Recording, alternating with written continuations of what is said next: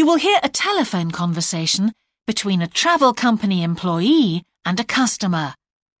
First, you have some time to look at questions 1 to 5.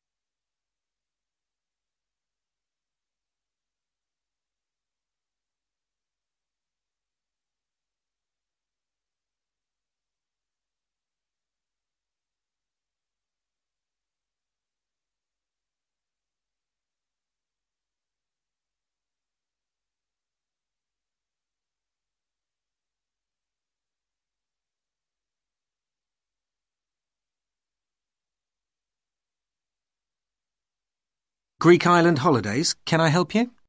Yes, I hope so. I have a friend who's just come back from Corfu, and she's recommended some apartments in Arelis. She thought they might be on your list. Arelis, let me see. Can you give me the names? Yes, the first's Rose Garden Apartments. I'd like to go with another friend in the last week of October. Well, we've got a lovely studio flat available at that time. I'm sure you'd enjoy the entertainment programme there too, with Greek dancing in the restaurant. And the cost for each of us? £219. That sounds very reasonable. I'm just jotting down some notes. Now, the second one she mentioned was called Blue Bay. Blue Bay. Yes, in fact, that's very popular, and it has some special features. Really? The main attraction is the large swimming pool with salt water. Much healthier, I understand. That's right. And it isn't far from the beach either, only 300 metres. And only around half a kilometre to some shops, so you don't have to be too energetic. Is it much more expensive than the first one? Let me just check. I think at the time you want to go, it's around £260. No, £275 to be exact. Right, I've got that. Now, there are just 2 more apartments to ask you about. I can't read my own writing. Something to do with sunshine, is it? I think you meant the Sunshade Apartments. They're on a mountainside. Any special features? Yes, each room has its own sun terrace, and there are shared barbecue facilities. Ooh, sounds lovely. Yes, it is rather well equipped. It also provides water sports. It has its own beach. There are facilities for water skiing. Any kite surfing? My friend's quite keen. Not at the hotel, but I'm sure you'll find some in Arelis. There's also satellite TV in the apartments. And how much is that one? £490 with 2 sharing. You mean £245 each? I'm afraid not. Each person has to pay that amount, and there must be at least 2 in an apartment. Oh, I don't think that would be within our budget, unfortunately. And the last one sounds a bit expensive too. The Grand? Actually, it's quite reasonable. It's an older style house with Greek paintings in every room and a balcony outside. Sounds nice. What are the views like? Well, there are forests all round, and they hide a supermarket just down the road, so that's very useful for all your shopping needs. There's a disco in the area too. And the price? £319 at that time, but if you leave it till November, it goes down by 40%. Too late, I'm afraid. Well, why don't I send you a brochure with full details, Miss Nash. But don't worry about that. I'm coming to Upminster soon, and I'll call and get one. I just wanted to get an idea first. Well, that's fine. We've got plenty here when you come. Before you hear the rest of the conversation, you have some time to look at questions 6 to 10.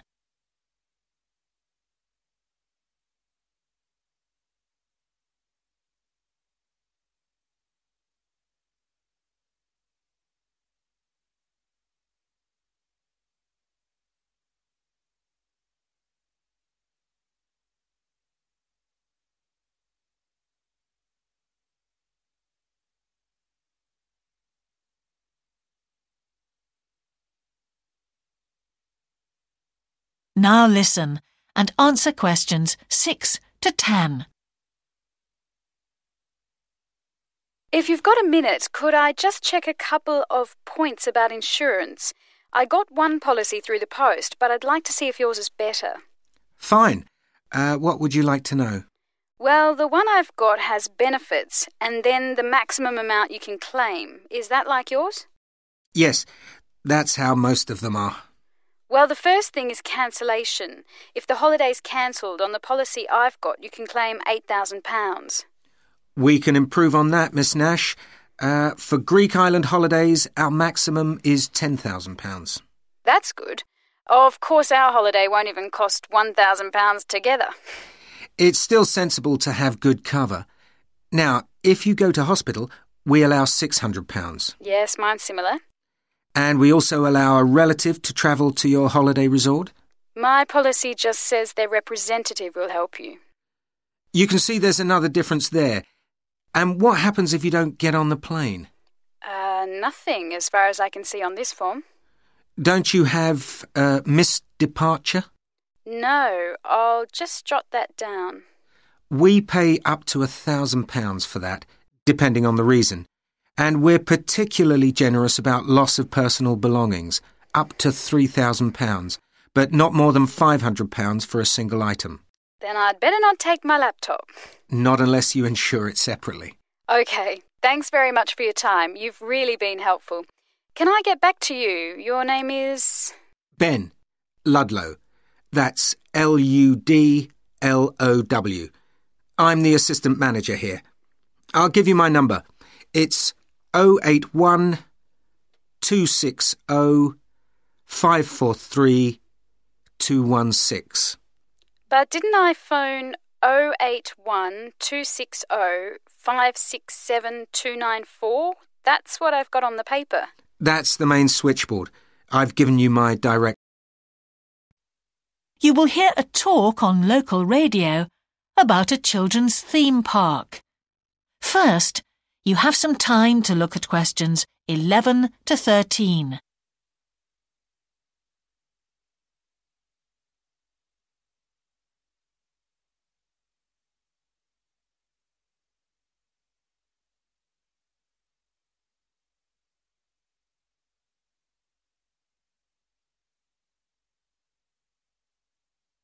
Now listen carefully and answer questions 11 to 13. For the second in our series about locally run businesses, we meet Simon Winridge, co-founder of the hugely successful Winridge Forest Railway Park. Welcome, Simon. Now, perhaps you can begin by telling us a little bit about how it all started. Well, during the 1970s, my wife Liz and I had just acquired 80 acres of sheep farming land, and we decided to settle down and have children. Pretty soon we had a daughter, Sarah, and a son, Duncan.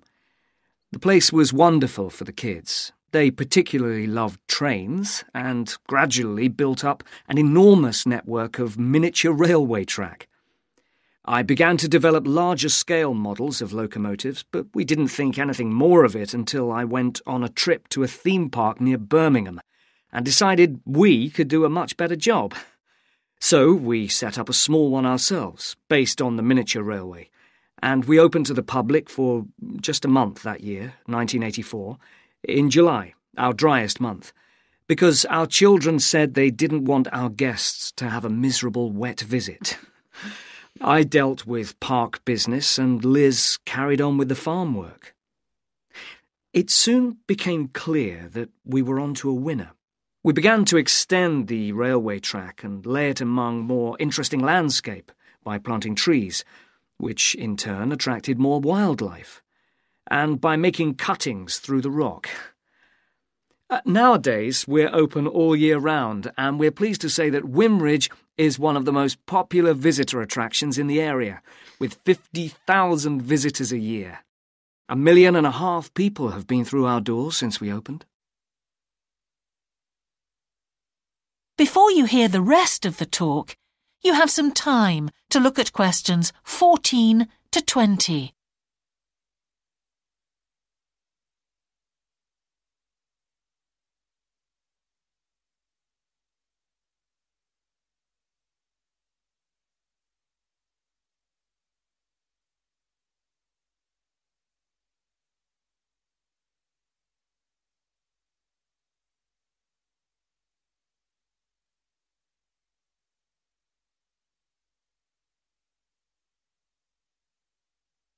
Now listen and answer questions 14 to 20.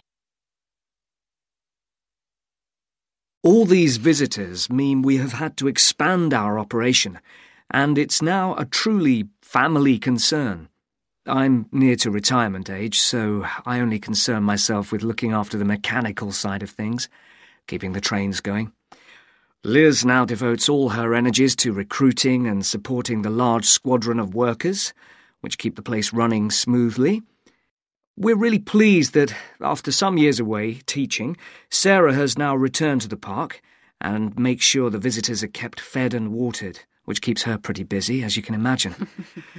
Our son Duncan has been a stalwart of the park for the last 10 years, taking over from me in the area of construction. And I'll say a little bit more about that in a moment. And his new wife, Judith, has also joined the team in charge of retail. That's becoming a tremendous growth area for us. A lot of people want to buy souvenirs. Mm-hmm. So have you finished your development of the site for the moment? Not at all. We're constantly looking for ways to offer more to our visitors.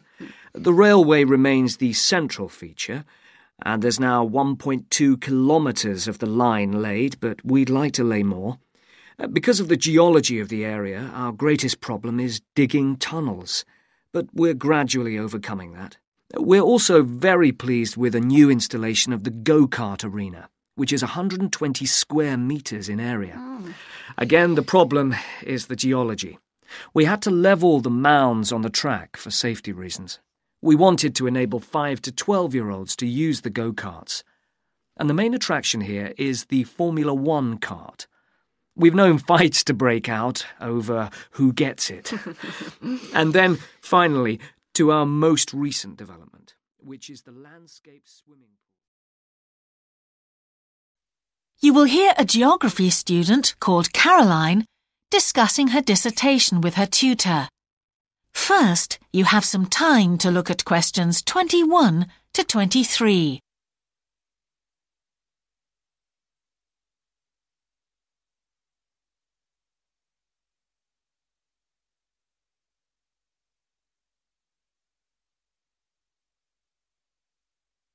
Now listen carefully and answer questions 21 to 23.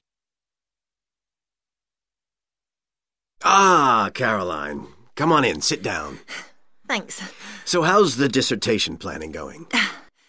Well, Dr. Shulman, I'm still having a lot of trouble deciding on a title. Well, that's perfectly normal at this stage.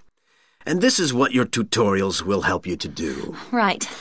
What we'll do is jot down some points that might help you in your decision. First of all, you have chosen your general topic area, haven't you? Yes, it's the fishing industry. Oh, yes, that was one of the areas you mentioned. Now, what aspects of the course are you good at? Well, I think I'm coping well with statistics, and I'm never bored by it. Good. Anything else? Well, I found computer modelling fascinating. I have no problem following what's being taught, whereas quite a few of my classmates find it difficult. Well, that's very good. Do you think these might be areas you could bring into your dissertation? Oh, yes, if possible. It's just that I'm having difficulty thinking how I can do that. You see, I feel I don't have sufficient background information. I see. Well, do you take notes? I'm very weak at note-taking. My teachers always used to say that. Well, I think you really need to work on these weaknesses before you go any further. What do you suggest? Before you hear the rest of the tutorial, you have some time to look at questions 24 to 30.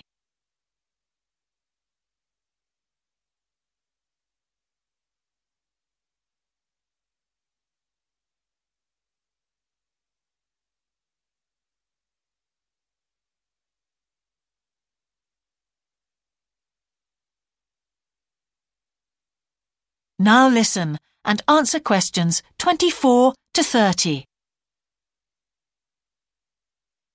Well, I can go through the possible strategies with you and let you decide where to go from there. OK, thanks. Well, Some people find it helpful to organize peer group discussions. You know, each week a different person studies a different topic and shares it with the group. Oh, right. It really helps build confidence. Yeah. You know, having to present something to others. I can see that.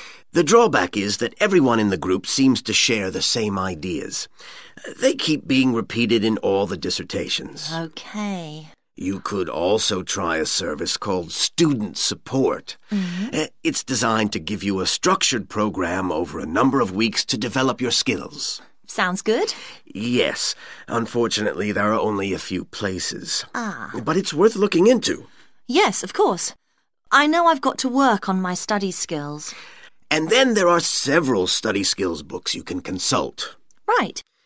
They'll be a good source of reference. But the problem is, they are sometimes too general. Yes, that's what I've found. Other than that, I would strongly advise quite simple ideas, like using a card index. Well, yes, I've never done that before. It's simple, but it really works because you have to get points down in a small space. Another thing I always advise is don't just take your notes and forget about them. Read everything 3 times. That'll really fix them in your mind. Yes. I can see it'd take discipline, but... Well, if you establish good study skills at this stage, they'll be with you all your life. Oh, yes, I completely agree. It's just that I don't seem to be able to discipline myself. I need to talk things over. We'll be continuing these tutorials, of course. Let's arrange next month's now. Let's see.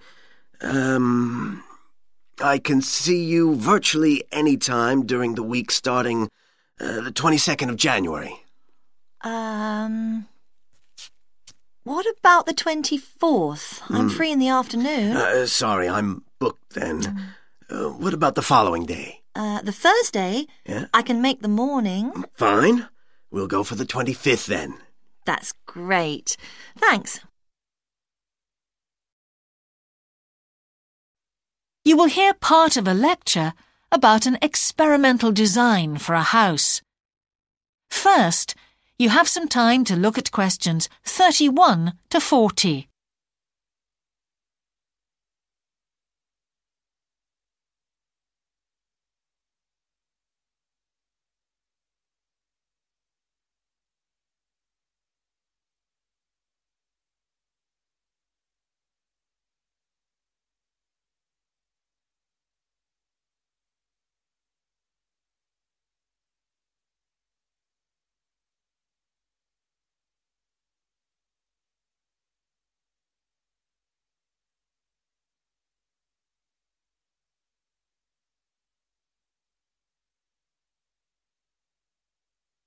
Now listen carefully and answer questions 31 to 40. Good morning. In the last few lectures, I've been talking about the history of domestic building construction. But today, I want to begin looking at some contemporary experimental designs for housing. So, I'm going to start with a house which is constructed more or less under the ground. And one of the interesting things about this project is that the owners, both professionals but not architects, wanted to be closely involved, so they decided to manage the project themselves. Their chief aim was to create somewhere that was as environmentally friendly as possible. But at the same time, they wanted to live somewhere peaceful. They'd both grown up in a rural area and disliked urban life. So the first thing they did was to look for a site, and they found a disused stone quarry in a beautiful area. The price was relatively low, and they liked the idea of recycling the land, as it were. As it was, the quarry was an ugly blot on the landscape, and it wasn't productive any longer either. They consulted various architects and looked at a number of designs before finally deciding on one. As I've said, it was a design for a sort of underground house, and it was built into the earth itself, with 2 stories. The north, east, and west sides were set in the earth, and only the sloping south-facing side was exposed to the light. That was made of a double layer of very strong glass. There were also photovoltaic tiles fixed to the top and bottom of this sloping wall. These are tiles that are designed to store energy from the sun, and the walls had a layer of foam around them too to increase the insulation.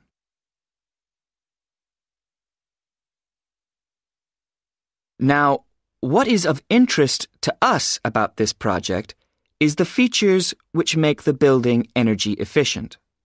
Sunlight floods in through the glass wall, and to maximize it, there are lots of mirrors and windows inside the house.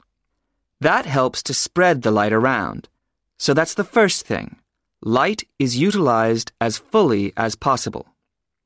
In addition, the special tiles on the outside convert energy from the sun and generate some of the house's electricity. In fact, and it is possible that in future the house may even generate an electricity surplus, and that the owners will be able to sell some to the national grid. As well as that, wherever possible, recycled materials have been used. For example, the floors are made of reclaimed wood, and the owners haven't bought a single item of new furniture. They just kept what they already had. And then there's the system for dealing with the waste produced in the house. This is dealt with organically. It's purified by being filtered through reed beds which have been planted for that purpose in the garden. So the occupants of the house won't pollute the land or use any damaging chemicals. It's true that the actual construction of the house was harmful to the environment, mainly because they had to use massive amounts of concrete, one of the biggest sources of carbon dioxide in manufacturing. And, as you know, this is very damaging to the environment. In total, the house construction has released 70 tons of carbon dioxide into the air. Now that's a frightening thought. However, once the initial debt has been cleared, and it's been calculated that this will only take 15 years, this underground house won't cost anything, environmentally I mean, because unlike ordinary houses, it is run in a way that is completely environmentally friendly. So, eco-housing like this is likely to become much more